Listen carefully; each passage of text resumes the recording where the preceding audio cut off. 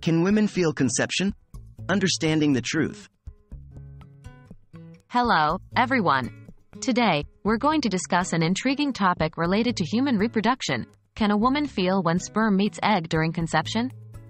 This is a fascinating question that many people, especially those trying to conceive, often wonder about. So, let's get straight into it.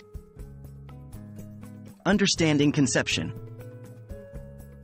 Firstly, let's understand what conception means. It refers to the process that starts with the fertilization of an egg by a sperm and ends with the implantation of the fertilized egg, also known as a zygote, into the woman's uterus. This is the beginning of pregnancy.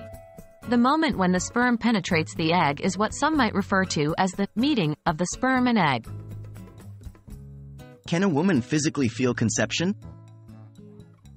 Can a woman physically feel this meeting?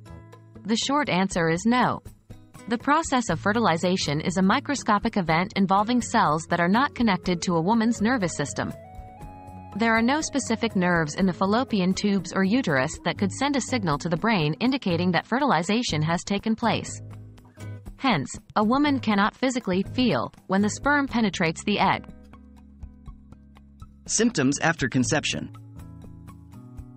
Although the act of conception itself isn't perceptible, some women may notice symptoms in the days and weeks following conception, once the fertilized egg implants in the uterus.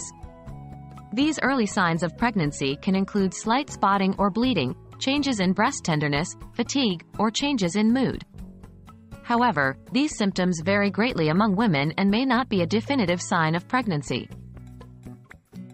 In conclusion, while the exact moment of conception, when sperm meets egg, is not something a woman can physically feel, there may be signs in the days and weeks following that signal the possible start of a pregnancy.